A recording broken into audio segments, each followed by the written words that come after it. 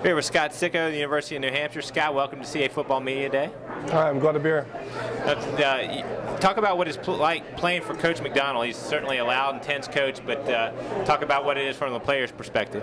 Well, he always has so much emotion, so it's really nice to see that from your coach. And I mean, when he gets excited, you just get excited too. So.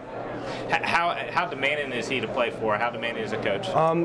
He's incredibly demanding, but at the same time, he knows what you can do, and he's going to squeeze every ounce of effort out of you, and that's what you really want in a head coach. Now, what's the best part about playing, other than to watch him get animated? But what's the best part about playing for Coach McDonald? Probably just the atmosphere of the types of kids he brings in.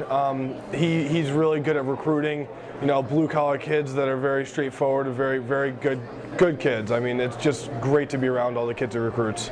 As a tight end, you've had the chance to play with an all-time great, Ricky Sandos, and then last year R.J. Toman takes over, and he's the preseason Offensive Player of the Year in the CAA this year. Compare the two of them, how they handle themselves on the field.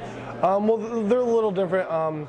Rick's more of a little bit of a smoother player, while RJ is more of a, I think he's more of a commanding, field presence type player. He's very much the decision maker on the field. He's our captain, like the captain of the ship for the offense. But both of them great kids, and both of them amazing football players. And they vary in different ways, but they're amazing football players. Now as a receiver, who throws the better ball? Who is there anybody that looks to you a little more than the other? I like both of them. I can't distinguish between either one of them. They're both great quarterbacks. Now, you've gotten a lot of acclaim on All-American teams and all-conference teams. Talk about some of your goals coming into this season. I'm sorry, what'd you say? Yeah, just talk about some of your goals coming into this season. For me, I really don't set personal goals. I like to set team goals.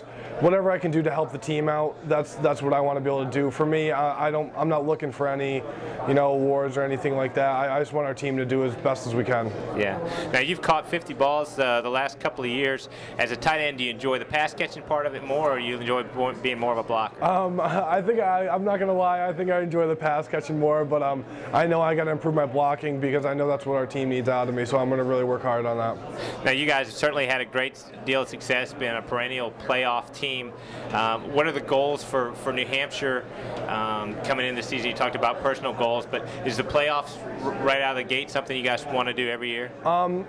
Our goals are always, take one day at a time. We want to win every day, and then we want to win every week.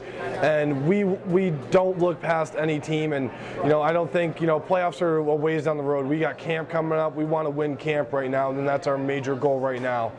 What's the challenge of playing in this league that 5 playoff teams each of the last 2 years, and week in and week out it's going to be pretty tough? Talk about playing in the CAA.